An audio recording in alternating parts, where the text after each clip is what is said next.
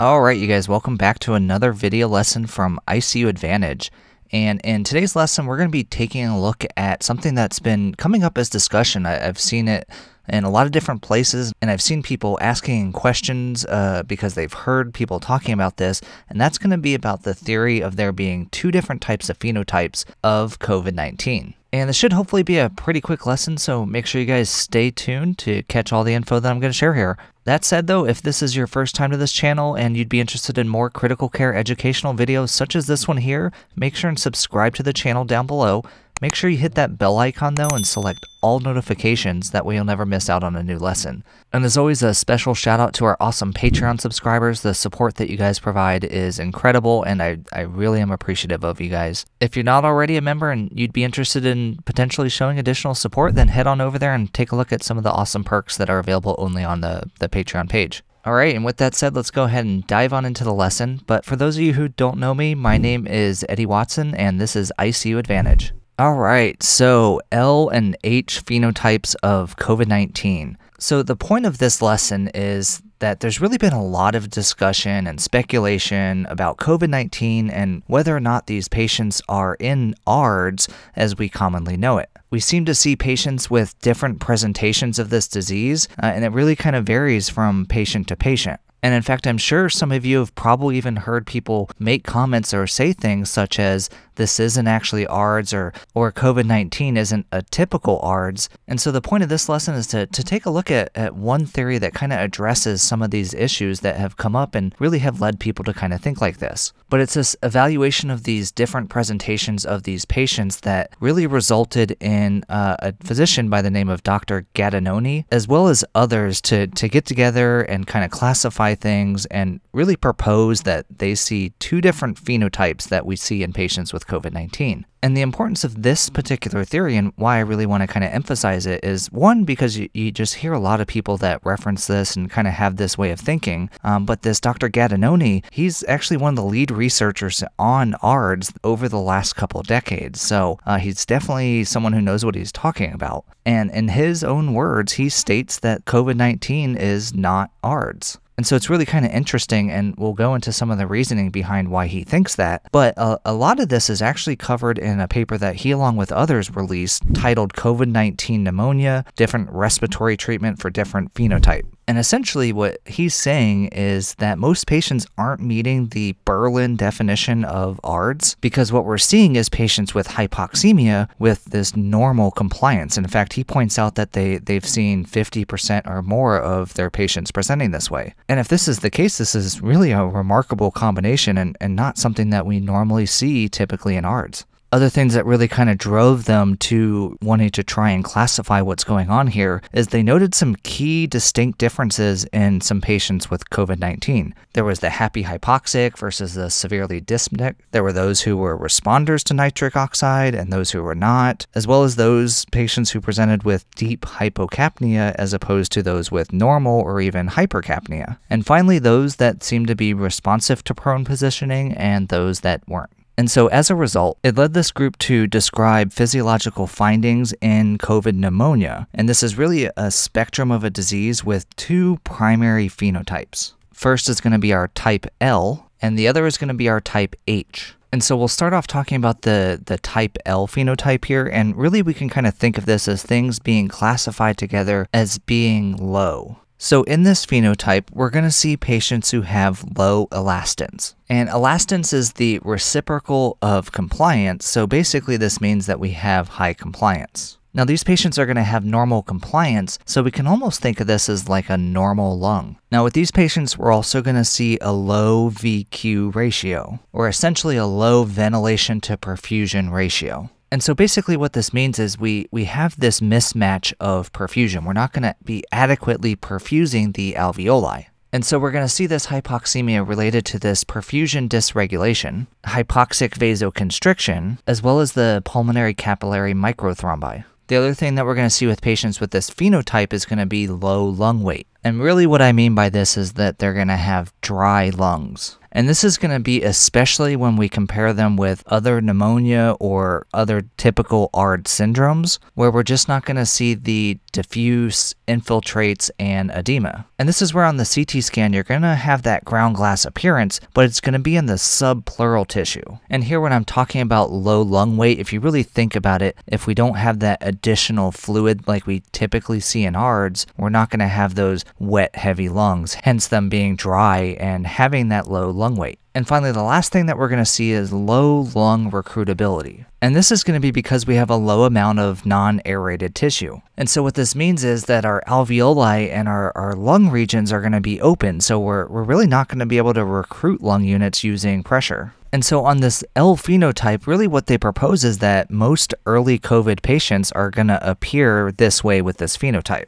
And it's some of the features in here that really could explain the lack of dyspnea that we sometimes see early on in these patients. And that's because that they're really not working hard to get their air in. They don't have to exert their work of breathing. And so we know our normal physiological response to hypoxemia is to increase our minute ventilation. And in the case of the L phenotype here, the patients are going to be able to get the air that they expect, so they're not going to have that dyspnea. And this could also potentially lead to that hypocapnia. And so they go on to say that 70 to 80% of the patients that we see are going to have this L-type phenotype. And so what they talk about in this paper is patients who will present with the L-type may stay there for a while and eventually either progress to improving or could also progress to worsening. And so they talk about some factors such as the increased permeability due to the inflammation that's going on, resulting in edema, as well as negative intrathoracic pressure can also contribute to this. And this is actually a result of something that's referred to as patient self-inflicted lung injury. Now, eventually this increasing edema can lead to atelectasis and ultimately decreased gas volume. And so this is when the dyspnea develops in these patients, which can worsen those things that I just talked about there and ultimately lead to a transition to the H phenotype. And so with that transition, let's actually talk about the type H phenotype here. And this is one that we can think of it as being associated with things that are going to be high. Here we're actually going to have a high elastance, which as we know means that they're going to have a low compliant, and this is going to lead to higher pressure required to give them their volume.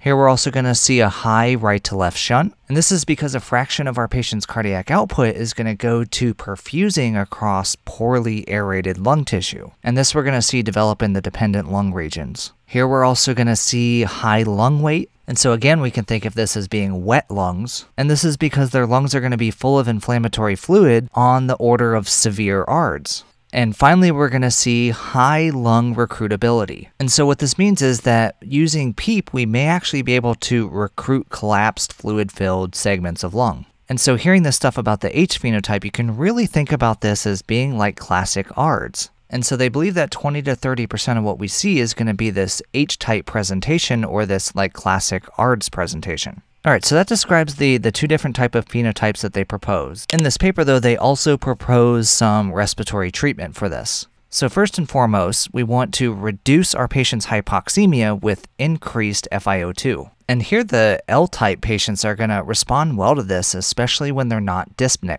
Now, if we do have L-type patients with dyspnea, then they suggest using one of several types of non-invasive ventilation. So this means high-flow nasal cannula, CPAP, BiPAP, things like that. They do recommend monitoring esophageal manometry, or if you don't have that, you can be on the lookout for pressure swings in your CVP, or be watching for that excessive inspiratory effort. They also recommend monitoring airway occlusion pressure. And so things like high PEEP may actually decrease the pleural pressure swings that we were just talking about and could prevent the lung injury. Important to know, though, that this may impact the hemodynamics in patients who have the normal lung compliance. Now, they did note, though, that non-invasive ventilation may be associated with high failure rates as well as delayed intubations. So really something to be considering when you're considering the use of that non-invasive ventilation. Now they make specific mention here, and it's important to know that it's these large pressure swings, the pleural pressure swings, that may lead to that transition from L-type to H-type, and this is because it could be increasing risk of injury to the lung tissue. Now once we reach to the point to where we intubate these patients and we have them sedated, they do say that hypercapnia can be resolved in these L-type patients by using larger tidal volumes without the risk of ventilator-induced lung injury. Here they recommend prone as a rescue maneuver, dropping PEEP to 8 to 10 centimeters of water, and this is really due to the risk of hemodynamic failure, as well as utilizing early intubation to help prevent possibly that transition to H-type. And then finally, once we do say that we are dealing with the type H patients, is we want to treat this like severe ARDS.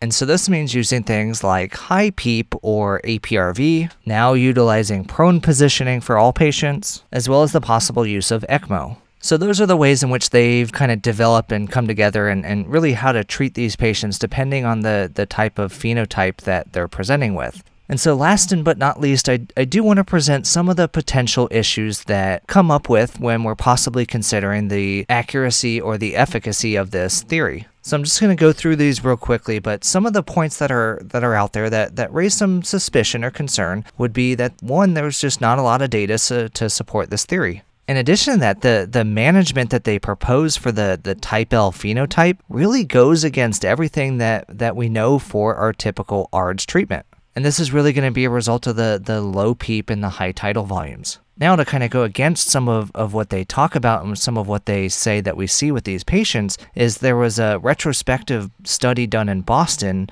that actually shows low compliance from the start. They had a median time of 7 days with the illness before they presented to the hospital. Now, in addition to that, the hospital that they were going to also avoided non-invasive ventilation, high-flow nasal cannula, and so as a result, it led to early intubation, which really gave us a lot of numbers and a lot of insight into some of the early COVID-19 expectations. Now, the data from this Boston study, as well as another study in Seattle, suggested that compliance does not actually decrease over time, and in fact, it may have some increase. And finally, one of the things that they talk about in their recommendation in the treatment of the L phenotype is saving prone therapy for a rescue maneuver, but we've actually seen a lot of benefit from early proning of these patients, even before they're intubated, and not using it just as a rescue therapy. So those are some of the issues that have come up, some of the things that have brought into question some of the stuff that they've talked about. But it is very interesting, and I just wanted to present this information to you guys so that you could compare it against some of what you're hearing out there, as well as some of what you guys are seeing in your patients, and to kind of see if some of it lines up with what's going on here. Again, the head doctor that put together this theory in this paper is a pretty renowned physician when it comes to looking at ARDS, and again, from his words, he's saying that this isn't ARDS. So definitely something worth considering and looking into, and potentially it could lead to other potential studies that look at some of the different management that we might be able to do for these patients.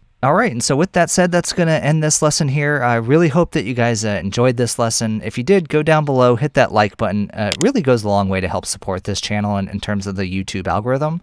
Check out some of the awesome merch that I also have down below the video here. Continually adding new designs on there that I think you guys might really enjoy. And as I mentioned at the beginning of the video, if you guys would be interested in showing more support via the Patreon page, I'm going to put a link. Go ahead and head on over there. Check out some of the extra content that's not available just here on the YouTube page. If not, though, truly you're watching and liking videos, commenting and sharing the videos here, that is truly supportive of this channel as well. And so thank you guys so much. With that said, I hope you guys have a great day, and we'll see you in the next lesson.